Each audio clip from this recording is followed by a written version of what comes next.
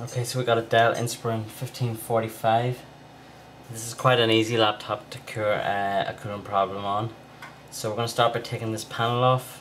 There's 1, 2, 3, 4 screws holding it in place. So we're going to go ahead and take those out.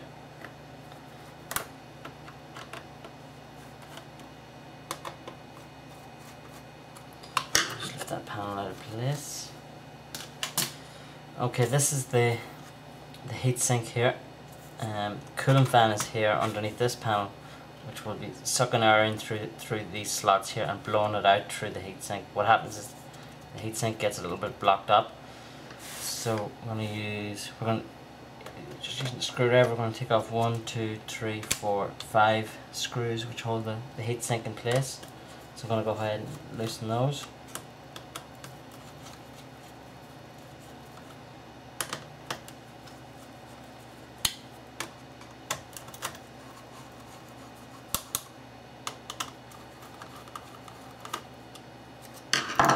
Just lift the heatsink straight out. So we can see there's quite a bit of fluff has built up along here, and even in this vent there's a bit of, so you can see there's quite a bit of fluff in that cooling area in there. So I'm just going to get rid of that.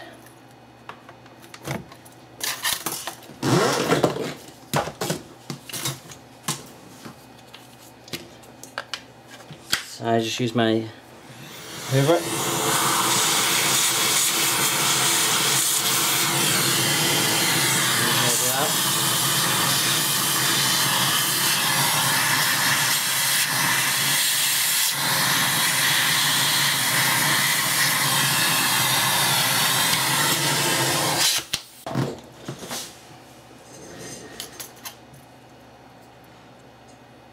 Okay, now I can just pop the heatsink back in, tighten my 4 screws, 5 screws, sorry.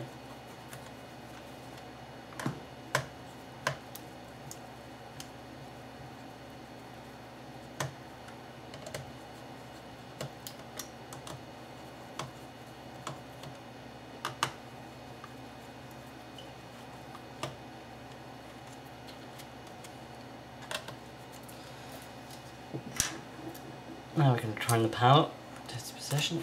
Clips in at this side first.